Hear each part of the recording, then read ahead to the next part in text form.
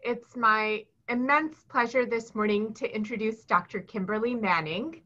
Dr. Manning received her MD degree from Meharry Medical College and completed her internship, residency, and chief residency in the combined internal medicine and pediatrics program at Case Western Reserve University and Metro Health Medical Center.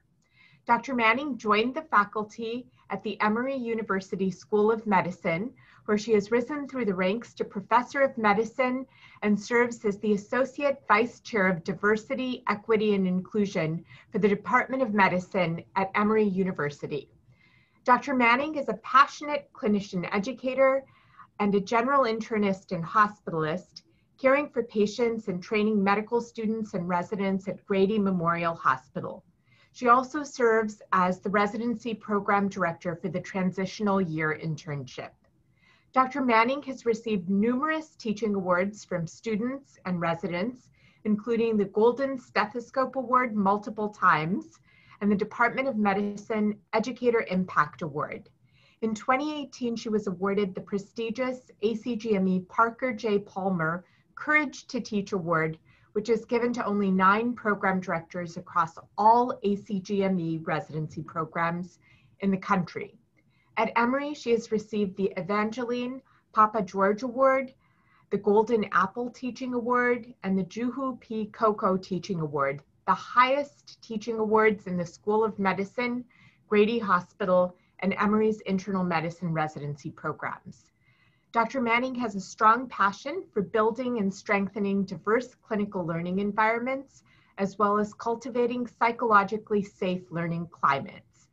Her work on bias has been published in such prestigious journals as the Annals of Internal Medicine, Academic Medicine, and the Journal of the American Medical Association. Dr. Manning will be speaking today about I may be biased, what can I do about it? Dr. Manning, thank you so much. Thank you so much for that kind introduction. It is really my pleasure to be in San Diego. I am a West Coast girl at heart, and so I do wish I could be with you in person, but this will have to do, and let's make the most of it. It's my pleasure to talk to you all today about bias and what we can do about it. I have no financial disclosures, but I do have one disclosure, and it is that I do have bias, spoiler alert. And I'm also just trying to work through it just like everyone else. So instead of you looking at this as me standing before you and telling you what you need to do, think of us as in a huddle, all together trying to figure out how to mitigate bias. Every talk I give, I always begin with gratitude. And that's because it's so easy to get so caught up in all of the data and all the things that you're talking about that you run out of time and you don't get an opportunity to really thank people. Today, I like to just start with gratitude for our students at Emory who really push me to think a lot about how to be a better role model, and also how to create spaces for them where they can thrive and be their full selves. And that really calls for us to be thinking about things like implicit bias and all of those things that create barriers for us being our very best. I'd like to start by making an introduction to you. This is Dr. Janice Lee. Dr. Janice Lee is a nephrologist here at Emory. And in 2009, Dr. Janice Lee became the first African-American woman to reach the rank of full professor at Emory University Emory University's Department of Medicine. And that's significant considering that our Department of Medicine has been around since the 1800s. Just a few years later in 2013, this woman, Dr. Jada Bussey Jones, who's my mentor, would also become full professor, followed by Dr. Stacy Higgins, who's our primary care residency program director, and then followed by Dr. Jennifer Christie in 2018, a gastroenterologist and endoscopist here at Emory. And this is really significant because 38,074 individuals in the US medical schools as of 2015, according to the AAMC, had achieved the rank of full professor. But of that 38,074, only 269 of them are Black women. I'm happy to say that as of this year, that number is now 270. And so stay with me because this is really significant in terms of the spaces that we create and how bias plays into all of this. You know, I started to spend my time with you all today, sharing with you all the studies about the things that that stop a medical student like me here in 1995 and create these barriers to derail her from becoming a full professor or to adding to that 269 women, right? You know, I started to share with you studies about residency letters and the bias that we see there for gender and race.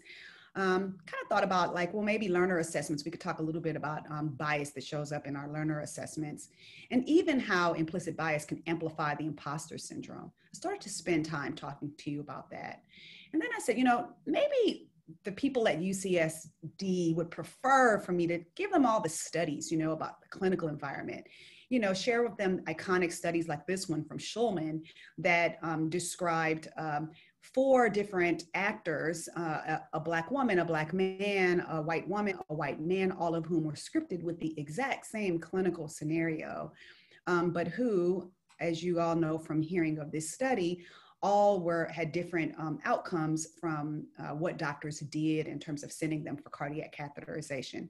And that was deeply linked to bias. Started to spend time talking about that, but I thought, you know what, my colleagues at UCSD, they saw that study, they know this already. And then I said, you know, I'm a storyteller.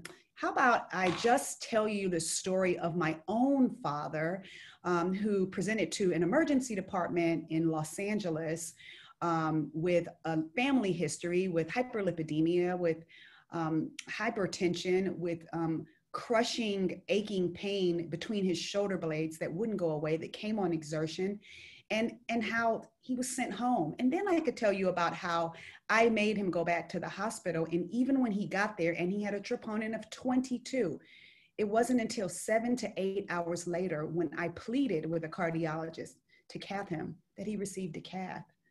I could tell you about stuff like that, but you know, instead I thought, you know, what we really should do is not just talk about all of these awful things that have happened in the hands of bias because we know that they have happened. Instead, what can we do? How can we be better? How can we move forward and tackle our own biases and move to that next step, which is action? And so we'll spend some time talking a little bit about what bias is. I mean, then we'll talk a little bit about when it sort of rears its ugly head, why it happens and why it's so important for us to work to mitigate our biases. But mostly we'll talk a little bit about how we can take this learning that we have about bias and transform it into changes in what we do, right? So these are pretty straightforward and practical objectives for you today. So I do admit I am still a storyteller at heart. And so I'd like to start with a practical 60-second snapshot. So come with me to Grady Memorial Hospital where I work as a hospitalist generalist. And on this particular day, I come down to the emergency department with my team. We had been that on, and we had admitted a few patients, and there was one more patient left for us to see. And my senior resident said, "Hey, Dr. Manning, can you please just meet me down in the emergency department? We'll be down there shortly." Now, this was pre-COVID, but I'm not a big fan of waiting for long elevators. And so I had ran down the stairs and waited for my team to come and beat them there. And as I stood there waiting in the emergency department, this is what was around me. The first thing I saw was a Black woman who appeared elderly. She was sitting in a chair. She had a blanket over her shoulders that looked like it belonged to a child.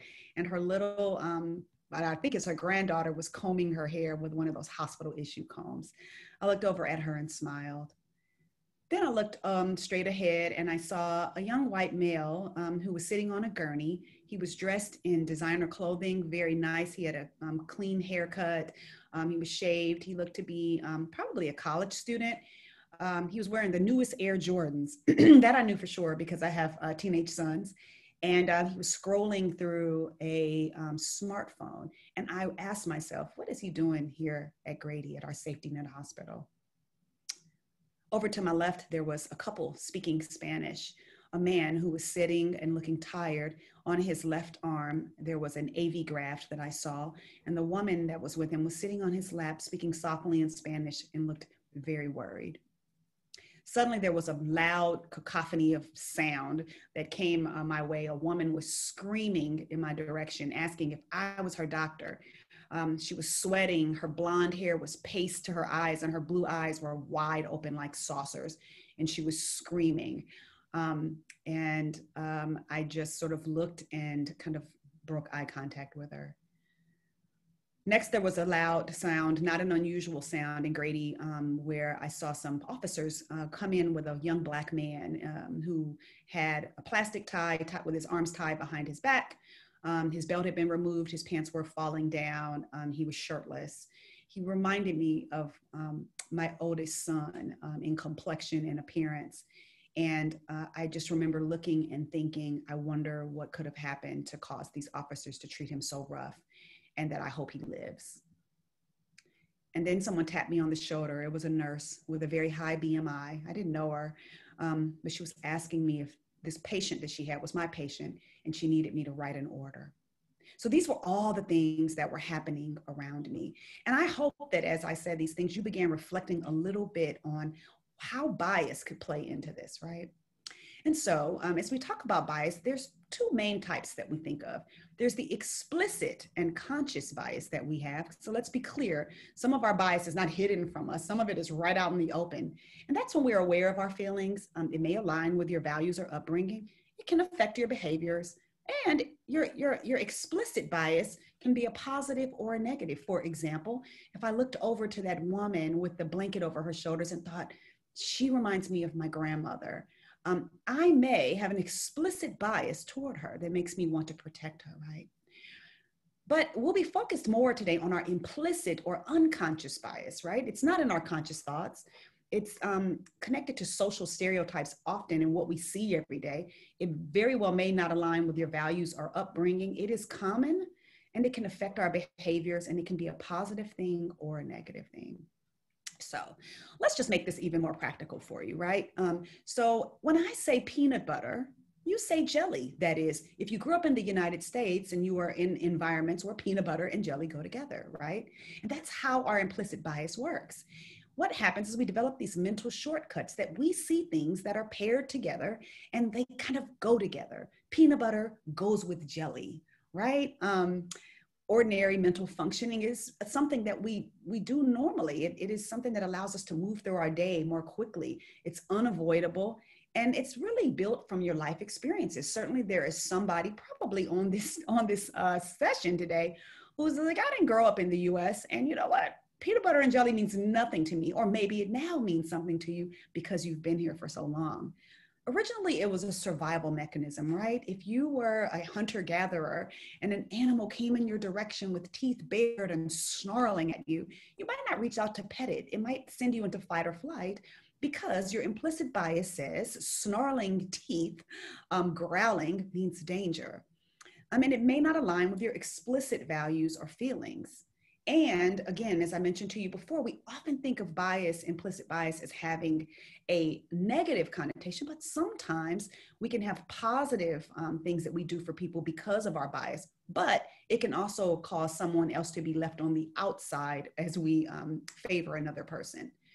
So here's one more example. If someone says white hair, you often think white hair aging, right? Except sometimes white hair is because somebody dyed their hair white, and it's not because they're aging at all. And so these mental shortcuts that we have, they can often help us move more quickly through life, but sometimes they can fail us, like in this instance here.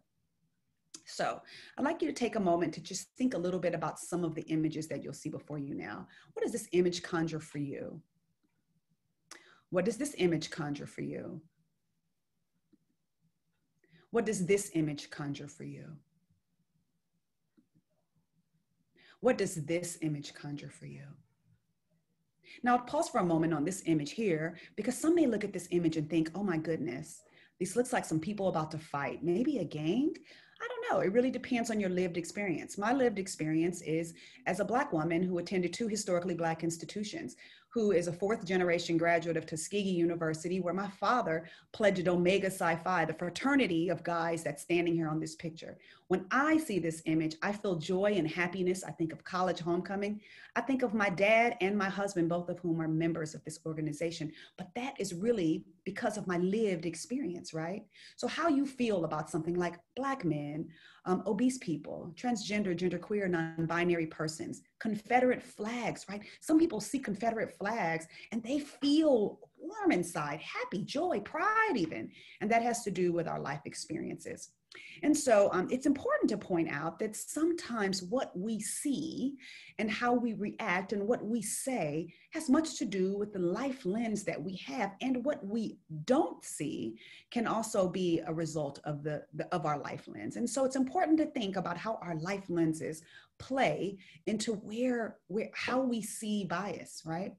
So I want to show you something quickly. I want you to look at these names and ask yourself, how many of these names are familiar to me? Art Garfunkel, Kai Risdahl, Bonnie Raitt, Terry Gross, James Taylor, Carly Simon, Steely Dan, George Harrison. Maybe most of you know exactly who these folks are, but depending upon your life lens, you may not know at all. I'm going to show you some very familiar names in Black culture that you may know or you may not know. These are often household names for Black Americans: Kiki Shepard, Jill Scott, Nia Long, Charlie Wilson, Florida Evans, Elle DeBarge, Donny Hathaway. Now, it is possible that some of you have no idea who any of these people are. And admittedly, for me, as a Black American with my life lens and lived experiences, I just can't believe that people don't know exactly who all these folks are, right? And so here's just one more step to take, where I want you to take a look at the things that you do and don't consider every single day. Because again, this is how our life lens plays out. This is how microaggressions and bias plays out. Because if your lived experience, or if you have the privilege of a lived experience that doesn't call for you to consider certain things, you may miss it altogether. So just take a moment to look at this list and ask yourself, what do I always have to think about? And on this same list, what do I really never have to think about? You may never think about your religious expression, right? But you may wear hijab and think, you know what? I think about that every single day. You may talk in a way that doesn't draw attention to yourself. But there are other people who think about how they talk all the time. Maybe English is not their first language. Maybe there's somebody like me who grew up in environments where they spoke an African-American vernacular most of the time, and they have to think about that all the time. Do you think about how your hair is perceived? Every time my garage door opens and my Black husband or Black sons come home, I'm always super relieved. Thinking about my loved one's safety is something that I consider all the time. And that plays into bias and our life lens and who we are willing to defend. For example, I work at Grady Hospital, like many people who come from different backgrounds. But again, as I mentioned, my lived experiences as a Black woman married to a Black man, and these are my two teen sons who are even older than this now. I'm a descendant of slavery. And so some of the lived experiences and how I respond to certain things are because of that life lens. I mentioned to you already that I'm a graduate of historically Black colleges, which had a great deal to do with my life lens. My kids wear their hair in, Afrocentric hairstyles. So I think about how they are perceived by a white heteronormative world. One of my best friends here, and a colleague, is a same gender loving Black man, and how I respond to things as they relate to the LGBTQIA plus community is shaped by that. Again, how I think about Black men has much to do with my lived experience with Black men, but still, like all of you, I'm working with medical students, residents, patients from everywhere. So constantly I am having to think about, what does all of this mean? My life lens, as you take all of that, pour it into me, and then have me go out onto the wards and care for patients with these students, it could be completely different than you. What we see in everyday culture also has a lot to do with our biases as well, right? This is an image that was on the MARTA train in Atlanta, Georgia, a young woman who lacked impulse control and was caught on video. This is what an image that came up when I Googled 6 p.m. news criminal. This is an image if you were to Google meth addict images. So these images start to come into our head. We start to associate what we see with who people are. And even in the larger media, even something as simple as a cartoon in a major magazine. This is an image of Serena Williams, a caricature of Serena Williams after she reacted to a loss to a game that was actually not fair. But this is how she was perceived. And people thought this was funny. And so the messages that we get, they play into our bias as well, right? These are real Googles that I screenshot. If you Google happy people, this is what they look like, with the exception of the one brother in the middle over here. He looks pretty happy. For the most part, the image that you see of what happy looks like in people is this. Beautiful women. This is what beautiful women look like. I know a lot of beautiful women, and some in my family. I mean, with the exception of Halle Berry down here in the corner, really beautiful women is means white. Poor people. Googled poor people, and this is what you saw, all people of color. And so if you start to think about that peanut butter and jelly reference, right? Poor people and people of color, beautiful people and people who are white. These are things that start to play into who we protect and how we respond. So you start to ask yourself, well, you know what? I see all of that, Dr. Manning, but you know what, real talk, I am not biased. Am I biased? How can I tell? Here's the thing, spoiler alert, no matter who you are, if you're watching this, if you are living your life, walking around, you are biased, right? So the question is, how can I dig deeper and find out more?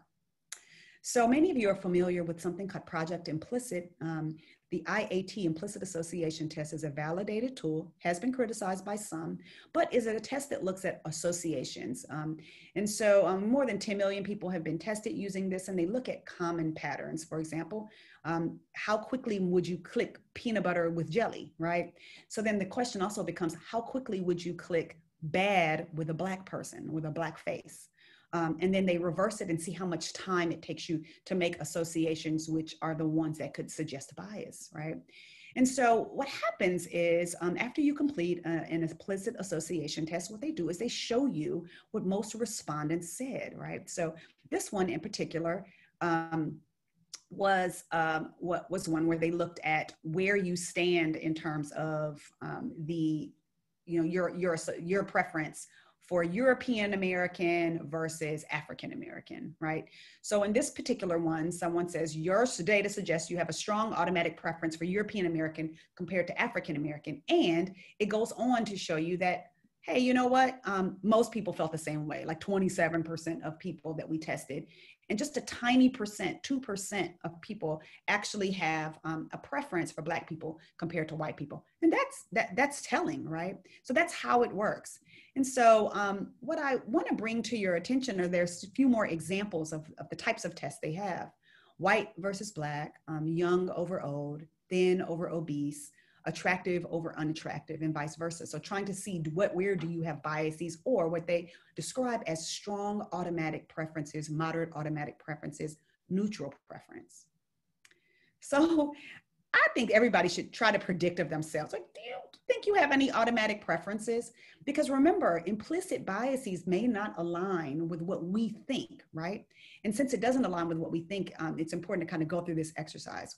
What do you think you would, your automatic preference would be for white people versus Black people, gay people or straight people, obese people or thin people, cisgender, transgender, older, younger, dark skin, light skin? I felt fairly sure of what mine would be for most of these, because I'm a good person. I know that I'm gonna be neutral on all the things that could be like perceived as not nice. But I think it's important for us to reveal to others what our biases are, to really get us to see what it looks like to work through bias. And so here are my results from implicit association tests. I had a moderate to strong preference, automatic preference for Black people. And that makes sense given my life lens, right? I grew up in Inglewood, which in a predominantly Black neighborhood. I went to 2 historically Black institutions, Meharry and Tuskegee. And then residency at 25 was really my first lived experience as a minority in a group, right? So that makes sense.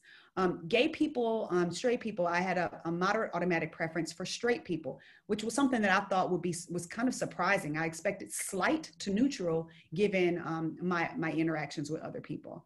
Obese people, thin people, I had a strong automatic preference for thin people. Cisgender, I had a moderate automatic preference for cisgender.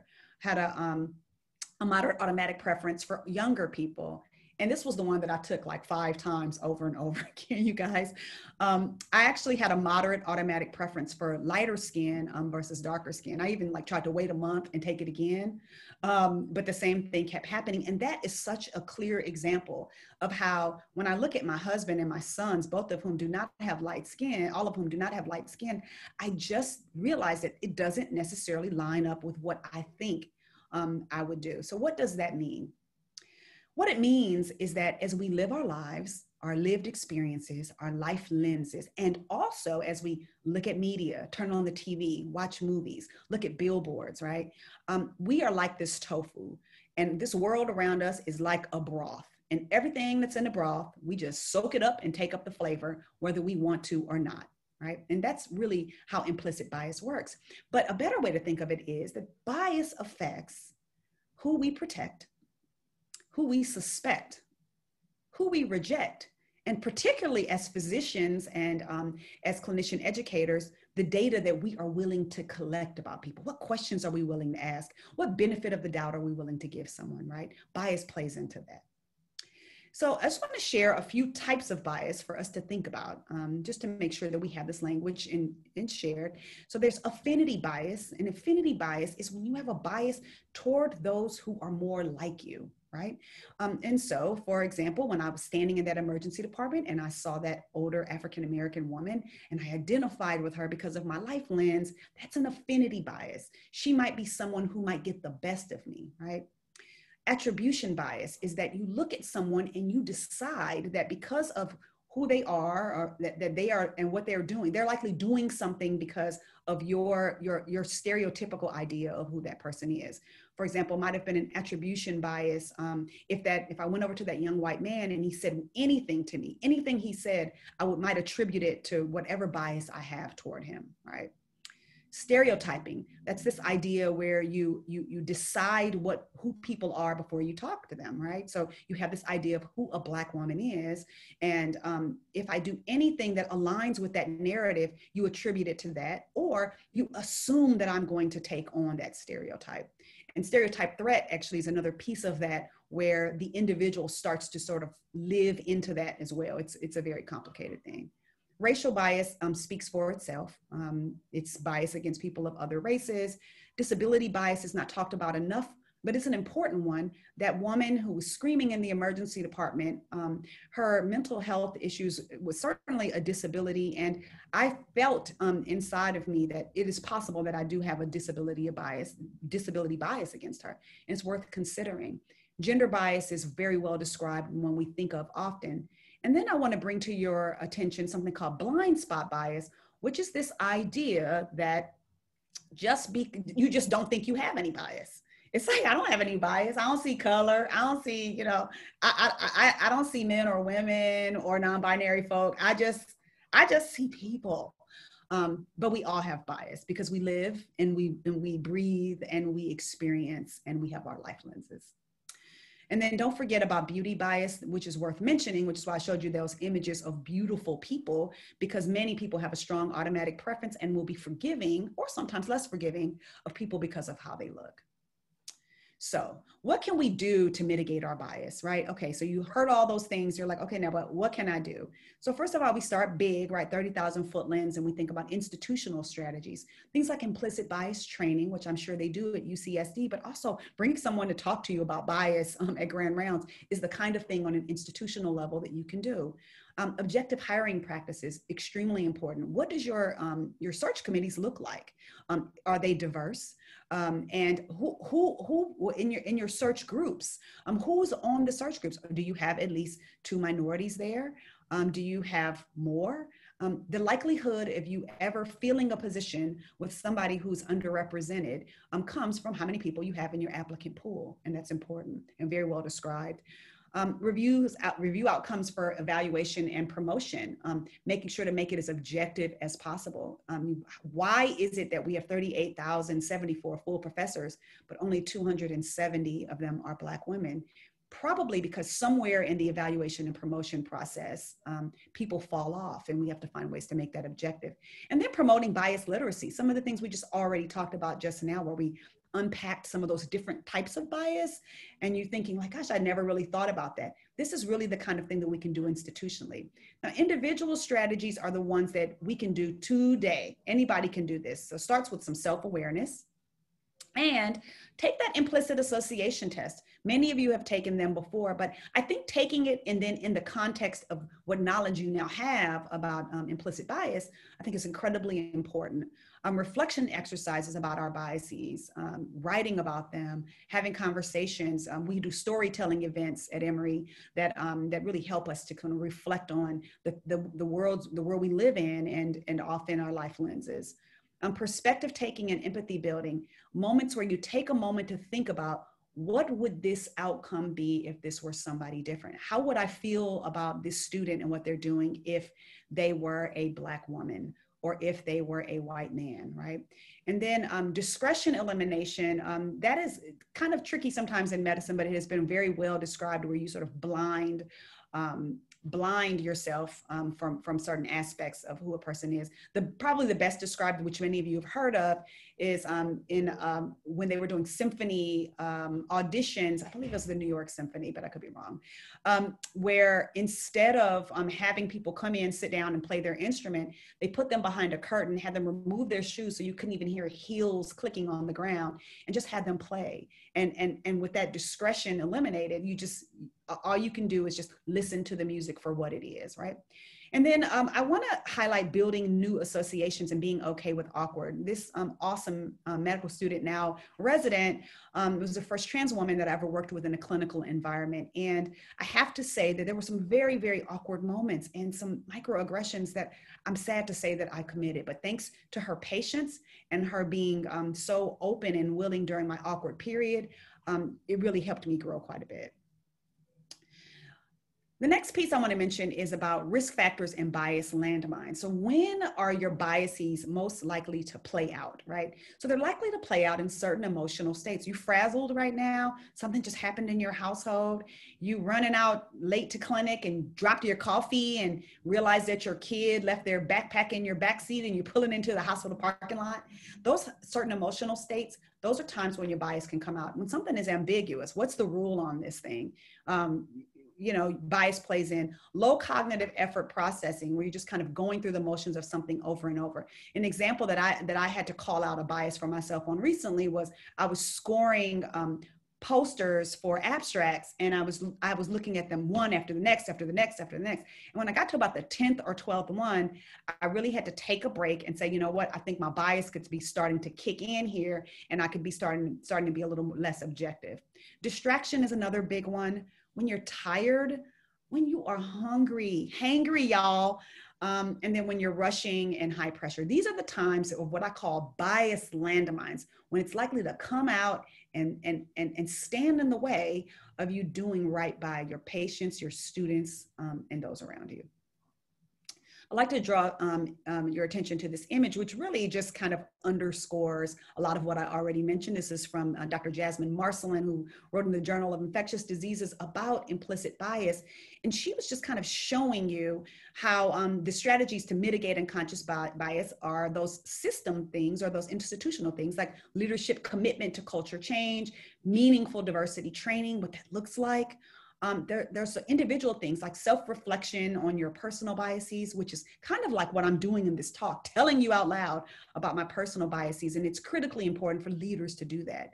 Question and actively counter stereotypes. Recent example, we had an individual that was looking at one of our training programs, and somebody was advocating for the individual.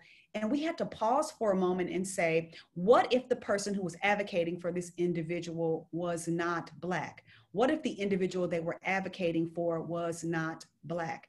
What if both of these individuals were white men? How would this be met? How would we think about it? How likely would we be to give the person a chance?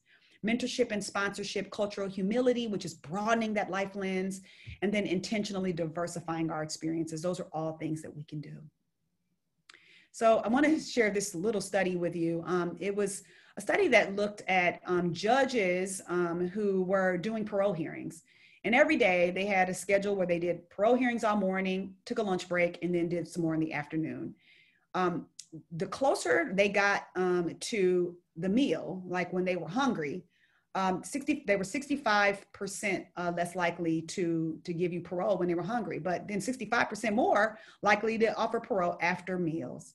So those pre-meal parole sentences were nearly zero. That's significant, right? It shows you how when you're hungry and you're distracted, that's a biased landmine, right? And then I'll give you another more practical example of my lived experience at Emory. And so as a faculty member, I also precept in the internal medicine clinic. And on this day in the internal medicine clinic, I was working with some residents. It was a really busy morning. We had about 4 residents per attending. And it was crazy that morning. And I was also working with a colleague who was working kind of slow. So I was kind of frustrated about that. It was probably about 11:50. I had a conference call that was coming up at 12:30. We're trying to wrap up all the loose ends. It was a really crazy morning. And one of our patient access representatives comes to the back and asks me, Dr. Manning, we have a patient here who had an 11:30 appointment, but she's late. Can we check her in? Her name is, and I give you an alias, is Miss Jonquavius Moore. Now, Jonquavius Moore, when I heard the name, right, because name bias is also a real thing, I decided that I knew who Jonquavius Moore was. I decided Jonquavius Moore is the name of probably someone Black, probably someone young. And why is this young person unable to get here to this appointment at 11:30? It isn't even at the crack of dawn. And so I started to immediately say, no, just tell her she needs to reschedule. But the next thing I need to do is then unpack my own biases. Am I near a bias landmine? Yes, I was near a bias landmine. I was really, really busy. I was being rushed. I was being asked about something that was rather ambiguous. While we do have a policy about late, people coming to clinic late, she was sort of right on the edge of where that was, right? And then I had to take a moment and say, well, what if instead of you being Jonquavius Moore, your name was Willie Mae Jones? Now, Willie Mae Jones in Atlanta, Georgia. Now, Willie Mae, that's somebody's grandmama. Willie Mae probably was counting on her grandson to drop her off and something happened. I didn't care what was going on with Willie Mae. Willie Mae was getting checked in. And see, that is what bias looks like. So what I did was that I got up from the chair and walked to the front of the clinic to meet Jonquavius Moore, who, as I would find out, was a person with multiple medical problems who had been in the Coumadin clinic that morning and held over, right? But if I had just gone by that snap judgment from my own bias, she wouldn't have been checked in and wouldn't have been seen that morning. And so hunger and all that really play into those biases, right? So just to recap that to you guys one more time, recognizing those certain emotional states, low cognitive effort processing, being distracted, being hungry, and being rushed and in high pressure situations, that is when bias comes out in full force and actually impacts our actions, right? So back to the emergency department. Let's go back to where we were in that moment and think about all of the things that were happening in that little snapshot that I gave you, right? I have to unpack my own biases. But then this exercise of asking, am I near a biased landmine? I told you we were on long call that day. We'd been rounding all morning. It'd been a crazy morning. It was about 11:50. The residents needed to go to conference. Lots of things at play that could put me in a biased landmine, right? So in that moment, in real time, what I can do is check my emotional state. Where am I? What are my known triggers before I go and see these patients now? How can I slow down so that the patient that I'm about to see doesn't get the worst of me? I can tell somebody that I trust about my biases, right? Because sometimes, you know, it can be nerve-wracking to actually tell someone out loud, this is what my bias is. But it can also help you to mitigate them in a better way and also find ways to broaden your life lens. You can adjust your schedule to mitigate your biases. So in that moment, I could say, you know, if the patient that they are about to ask me to see right now is somebody for whom I know I have either an explicit or implicit bias, if it is non-emergent, what I could do is wait until after conference to come back and see this patient and give them the better version of me, like those parole officers, right? And then calling yourself out for your bias is going to be really important. On my teams, I want to share something that we do on my teams, and it's called bias rounds. And bias rounds is just like folded into all the things that we're already doing every day.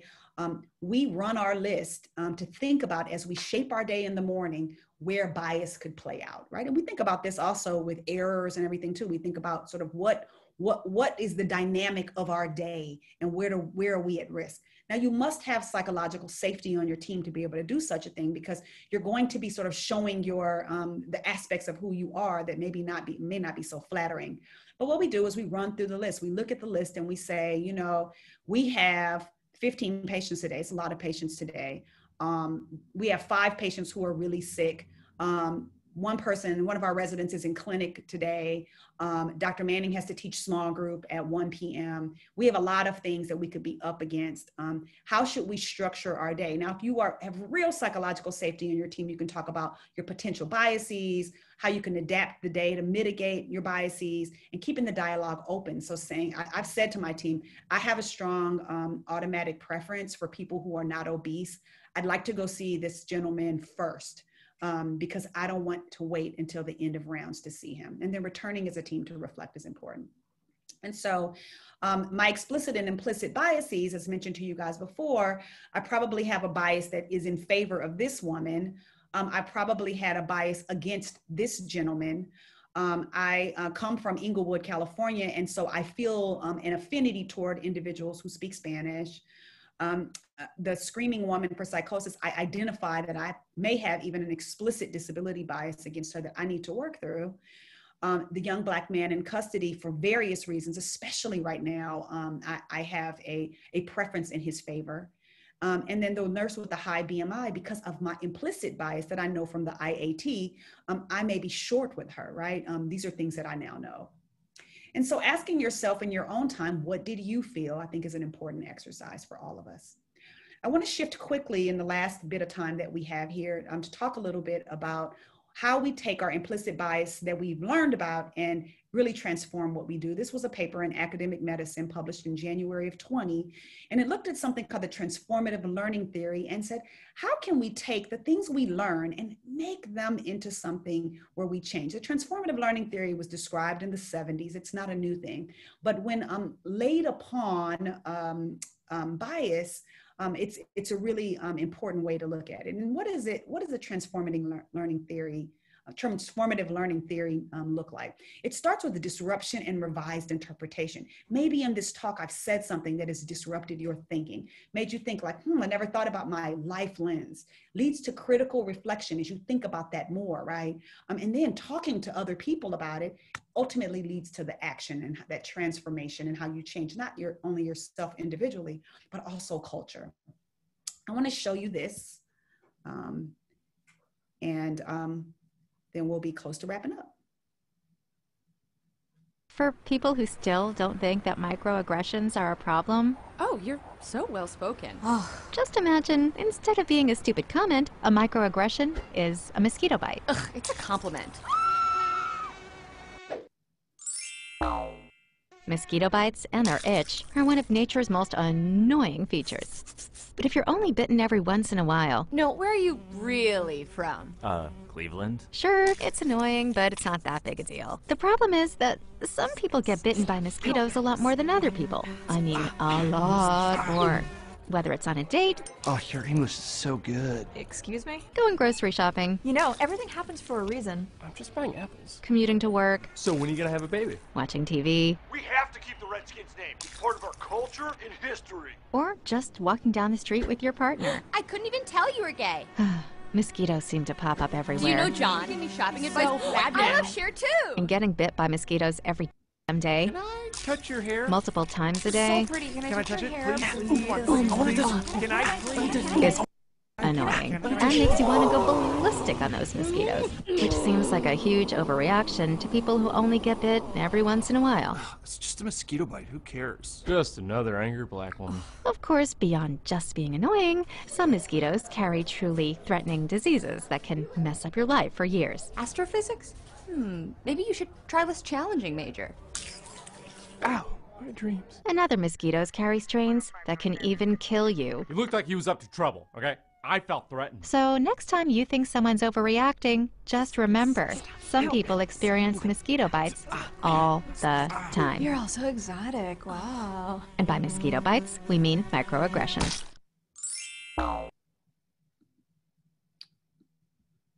Okay, so microaggressions, you've heard this term before, but I want to peel it apart a little bit more for you in this last bit of time that we have.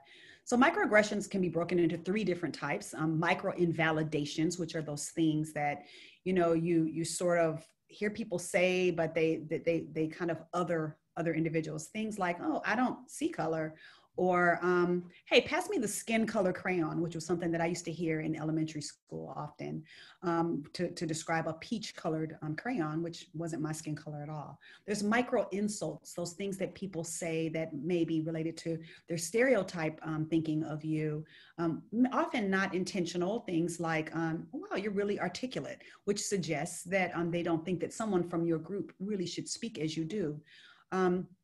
I would have never thought you went to an HBCU, which then suggests that that would be a place where someone would not come out like me, right? And then micro assaults are a little more direct. They tend to be things like things I heard in residency. Don't go all shenanigans on me, Dr. Manning. Or, you know this, where can I get the best fried chicken? Every single thing that I listed here are things that I've heard and experienced. And that's kind of how microaggressions work. And it's a word that sometimes gets some criticism, but is a word that I like to think of as disruptive and fits nicely into that transformative learning theory. So when someone commits a microaggression, which is really rooted in bias, what can happen next? Because I think it's really important to think about what we can do. So sometimes the first thing you can do is, depending upon your personality, you can just be direct, call it right out. Hey, that wasn't cool. When you said that, that was a hurtful thing. That's not okay. You can distract. Someone might be saying something and you say, okay, let's just change the subject, guys. Let's move on and not talk about this anymore. You can delegate. If you're a medical student and because of where you are in the hierarchy, right, you might say, well, you know what, I'm going to go back and speak to my attending and say, this thing happened, I witnessed it, and I want to make sure that this resident or this person on our team is safe. Delay is where you come back to the individual and say, Kimberly, I saw what someone said about suggesting you would know where to find fried chicken. And I just want to make sure you're okay and let you know that I did not think that was cool.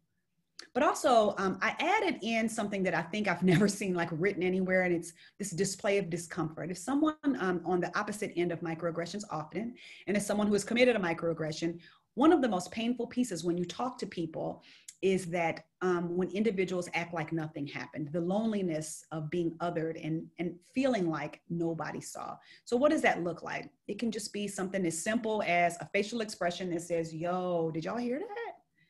Or, you know, if you want to be a little more direct, and depending upon who you are, you can be like, hey, man, that was not okay. And sometimes you want a person who likes confrontation and feels ready to actually say something. But this can go a long way, even eye contact with the individual that says, I saw that. And then you could come back later through delay to let them know that you support them. So as a final example, this is MJ, a medical student working on your team, and she's a trans woman and she's doing a great job. She is really excited to be doing medicine with you and thinks she wants to go into internal medicine. But then you start to notice this dynamic that's happening, right? This stereotype thing that's happening where every time people are talking to MJ, they're asking her questions like, hey, do you watch the show Pose? Hey, do you know how to Vogue? And even talking in these exaggerated ways that they assume that she would talk because she's a trans woman. MJ doesn't even watch TV. She's never seen the show Pose, so she read about it in a magazine. It's not something, she doesn't know how to Vogue. She has 2 left feet. And as this keeps happening over and over again, it can be a very subtle thing, but if your life lens does not even include someone like MJ, you could think of all of this as nothing. It's just kind of funny little things that are happening. And so then after doing this, this talk, right, being a part of this talk, and as we think about that transformative learning theory, we can now think about, well, what biases are at play? What could be happening here? And then what are the microaggressions that are being committed against MJ? You might be just waiting for someone to say something really explicit, but a lot of those microaggressions will not come out in the form of a direct assault. It can be those little micro insults, right? And then how can you be an upstander, remembering those 5 Ds, even something starting with looking at MJ and being like, yo, that is not cool, right? So beyond the IAT, as we make our implicit and explicit more explicit to each other, ask yourself these questions. Who am I? What am I afraid of? What am I afraid other people are afraid of? Who am I trying to protect? Who am I not trying to protect? What am I mad at? And right now that's very significant for me. What am I sad at? That's significant too. What makes me feel at home? What makes me feel lost? What makes me feel super awkward? Here's your homework. If you've not gone to Project Implicit to do IAT testing, or if you've done it before and it's been a minute, go and do it. Watch out for blind spot bias. You biased. Don't let anybody tell you otherwise. I don't care how nice you are. I'm a diversity, equity, and inclusion lead, and I am biased. Talk to a trusted colleague about your biases. Maybe you could talk to about 200 people like I'm doing now.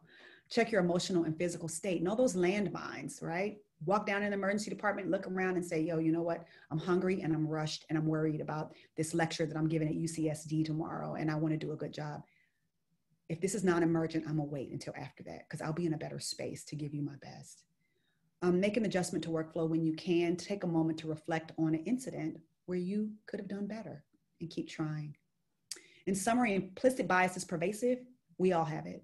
Environmental factors, they cause our biases. It's our life lens. We're the tofu, and we are just soaking up the broth, y'all. Implicit biases don't align with our values, and implicit biases can affect our actions and our decisions. And they can lead to microaggressions. And remember, the one thing you do not need for something to be a microaggression is intention. Just because you didn't mean for it to land a certain way, don't mean that it was not a microaggression. Implicit biases can be mitigated through individual and institutional strategies. Something like having me here to talk to you is one of them. Awareness can be powerful, and associations with diverse groups help, and individual relationships really do matter. This is Dr. Leslie Miller. She is one of our, she runs our liver and hepatitis C clinic at Grady. She's a close friend of mine. She's a white woman from upstate New York who's Jewish, and her life lens and lived experience is completely different than mine, but she has absolutely transformed the way I think about many things, and I'm sure that the same has happened for her. Remember that bias affects who we protect, who we suspect, who we reject, and the data that we are willing to collect. And that, my friends, is all I've got. It's been a pleasure talking to you this morning. Look at me with 8 minutes to go. Oh, and I have to say the last thing. This is my dad who survived his troponin of 22. That was 20 years ago on December 31st of 2019. That was his 20 years after that massive MI. He was revascularized, and this is us on Labor Day weekend. So he's doing great. Wonderful. Dr. Manning, thank you so much for that incredible presentation. We are so incredibly grateful to you for sharing this important work with us. We have a number of questions. We will try to get through as many of them as we possibly can. We'll start with this one. Wonderful lecture. How often does the Department of Medicine at Emory do formalized implicit bias workshops and lectures? Is the approach different for faculty versus residents? Mm-hmm. Great question. Like many places, you know, we aren't as far along with this as we'd like to be. Step one, we have an Office of Diversity, Equity, and Inclusion in the Department of Medicine. I'm the ABC, we have a vice chair. We both have time protected to do this work. We got implicit bias training. And after we got implicit bias training, we started going by division to do implicit bias training.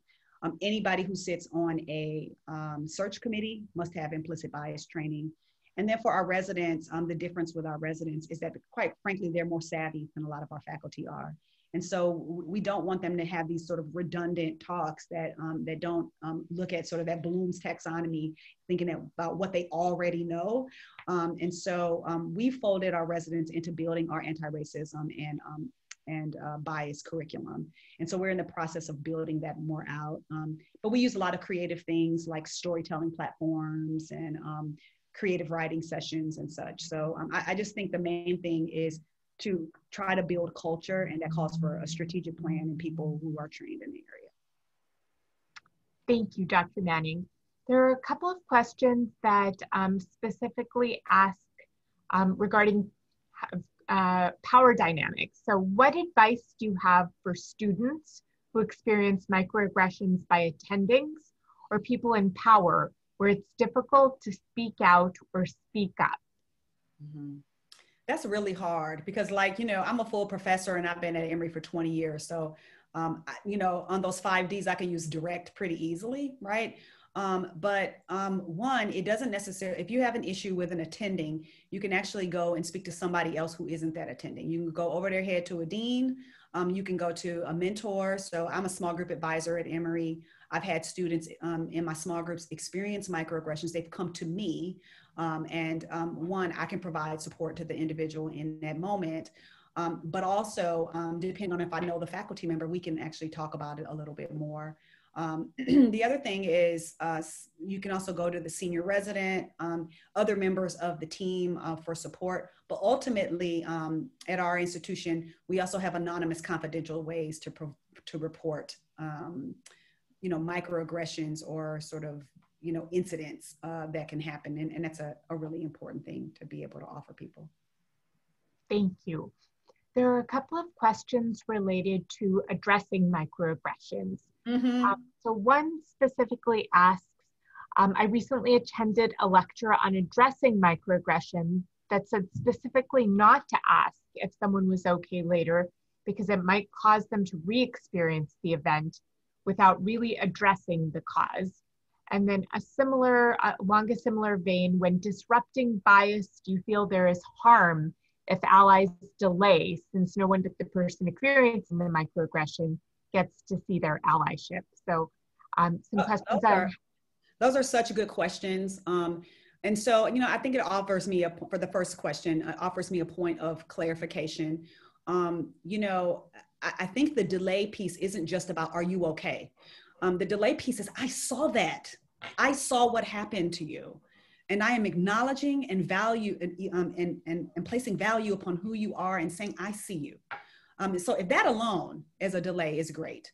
I think the other piece to mention as well is, I think you said, do I worry that coming back and asking somebody later could be like a bad thing or do more harm later? Sometimes the most hurtful thing for me when I've been on the opposite end of a microaggression is nobody acknowledging it at all. Sometimes there are things that are so acute that somebody coming to you later and saying, oh man, that was really bad, what happened. In private, you're like, dang, I really needed an ally in that moment, but it still feels better than nothing.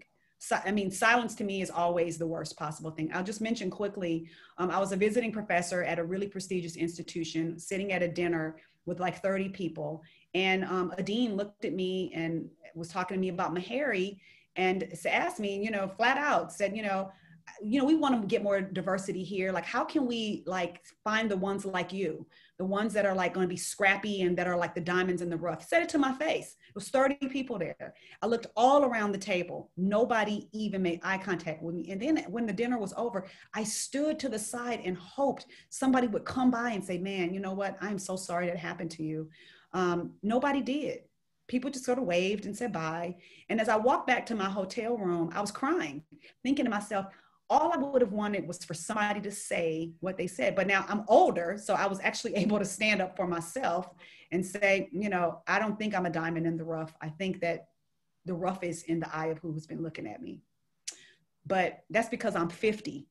If that had happened to me when I was 30, and it was still hurtful enough to make me cry. Thank you, Dr. Manning. Another question, can you speak to how best to acknowledge or apologize or communicate to people if you realize that you've just committed a microaggression toward them? Oh, I have lived experience with that, my friend.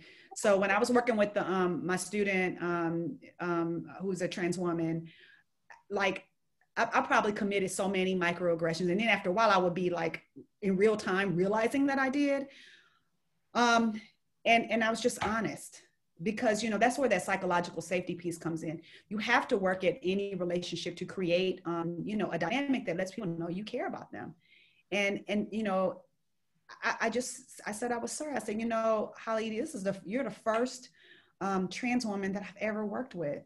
And I think my life lens has caused me to have some gigantic blind spots that, I want to do better. And I want you to be able to do your job. So it created this space where she used to just be calling me out left and right. She'd be like, listen, I feel like you're trying too hard to use my pronouns.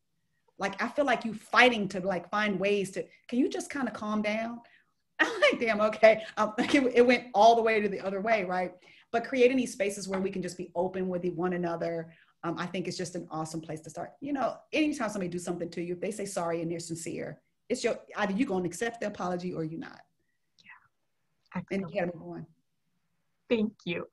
Another question, how does your educational effort extend to other staff, such as nurses, social workers, etc.? Do you include these staff in your trainings? Do you address the biases in hierarchy in your training? Oh, yes. Okay, first part is staff. So our diversity, equity, and inclusion council in the Department of Medicine, it includes staff. And so we have people representing like people from HR, people from all different parts of the department. And the unique needs of people who are in staff positions is very different than the physicians and the trainees. So we do have sort of an affinity group that focuses on that, and we curate our sessions to allow open dialogue for the things specific to people. And for nursing, though that is not under the purview of us in the Department of Medicine, we have a much larger umbrella in the School of Medicine, which also includes, which connects with our College of Nursing at Emory, and a lot of interprofessional work as well. And so we have had many of our nursing teams and staff and advanced practice providers participate in our bias and bystander, upstander sessions and trainings. It's definitely, for it to be a culture thing, you got to include everybody. Yeah, absolutely. One last question. There are many more, but one last one that we have time for. How do you follow up with faculty or colleagues who are anonymously reported to have committed a microaggression? What is the feedback process like? That's hard, right? I mean, it's like similar to when stuff happens if you're a residency program director and somebody does something and you have to go and say something. It depends on what it is. Sometimes if it's something, if we get a few things and they all seem to be kind of similar, we'll address it in front of everybody. Maybe in our DEI newsletter, we will call individual, we'll go to the residency program and kind of talk about it in our conference, really finding ways to sort of discuss it open. Like if it's a direct thing, if it says, I was working with Dr. Kimberly Manning and Dr. Kimberly Manning did this, and I didn't know another way to say anything about it. So then for us from Dr. Buzzy Jones and myself from the DEI office, we'll contact our colleague and talk to them about it. I do want to also point out that, I'm not a big fan of cancel culture. Like, the thing about bias is that everybody has it and you are going to mess up. And because you are going to mess up, we have to create a space for people to mess up and be able to correct. So, learning how to have those conversations with people so that they don't just get so high on the hind legs that they want to fight is important. Like, I don't want to publicly embarrass or shame you. What I want to do is I want to think about that transformative learning theory, and I want to disrupt your thinking, cause you to critically reflect. We can have the dialogue, and then ultimately you'll do better. And I'm honest about my own biases and microaggressions that I have committed to recognize. Thank goodness that my student who worked with me on that experience, thank goodness she gave me an opportunity to apologize and to do better. And it has completely changed the way I interact with trans women and trans men and non-binary people because of her broadening of my life lens. And that's that piece that's so important about building relationships and broadening the life lens through experience. And then finally, Dr. Manning, there are many notes of appreciation here, but I'll read this one from one of our students. Thank you, Dr. Manning, for the labor and love that you've put into this lecture. I appreciate your storytelling. And I think that that definitely speaks on behalf of all of us in the audience. We are so grateful to you for taking the time out of your busy schedule to speak to us. And as one of our faculty members has said, this amazing and educational talk is inspiring all of us to get started on our homework. Know that I'm still working on my homework too. So we are definitely all in this together. So please know that it's a work in progress and to be kind to yourselves and don't cancel people, you know, give them a chance to work through it and to do better. Thank you so much, Dr. Manning. We look forward to having you visit again when you can come in person. Yes, bring me to the ocean, y'all. I promise you we will. Thank you. Thank you so much. Have a wonderful day. Bye, Simmerjot. Thank you.